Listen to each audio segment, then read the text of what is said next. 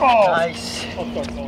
Many recreation activities had to close down due to the COVID-19 pandemic, but with restrictions slowly opening up, things are looking to reopen.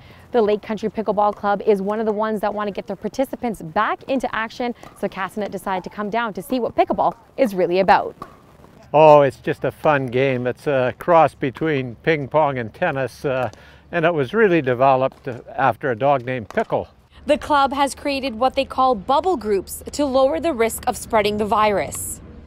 The groups of 8 or 9 are keeping social distance for the most part and only staying within their bubble groups. We also have developed a system of only touching your own ball when you serve.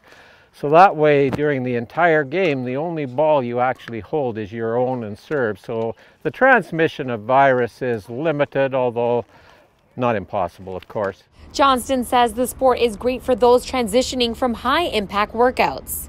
It's a game that migrates nicely from former tennis, racquetball, squash players into something they can do in their senior years, golden years I call them.